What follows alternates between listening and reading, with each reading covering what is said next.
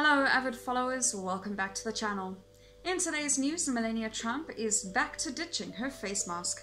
The First Lady attended a presidential recognition ceremony at the White House on Friday, May 15th, along with her husband, President Donald Trump, who also opted not to wear protective face covering or gloves. The pair were seen greeting a group of in-uniform Girl Scouts at the Rose Garden ceremony, with the president handing out paper certificates to several honorees. Donald also snapped photos with each Girl Scout just a mere inch away, clearly not practicing the recommended 6 feet social distance. Notably, the Girl Scouts all wore protective cloth face masks for the event as they posed next to Donald Trump.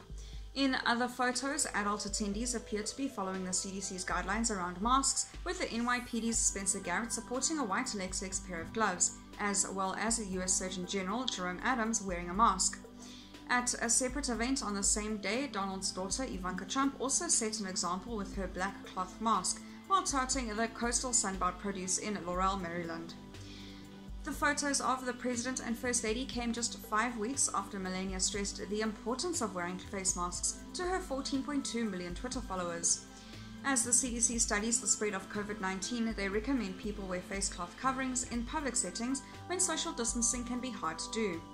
She tweeted on April 9th, including a video of herself reading the same message. "Remember, this does not replace the importance of social distancing.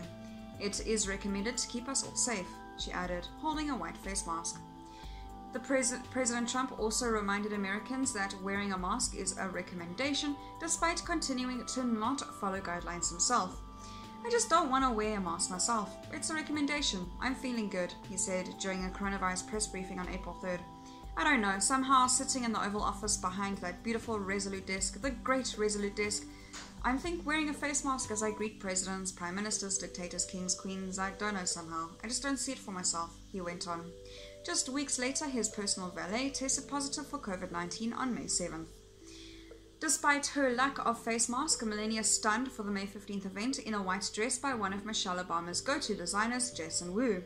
She paired the knee-length floral printed number with a bright orange pump for the event, showing off her picture-perfect blowout and highlights. "It was inspiring to hear about the acts of kindness compassion that at Girl Scouts Troop 744 has been showing to frontline workers during the unprecedented time.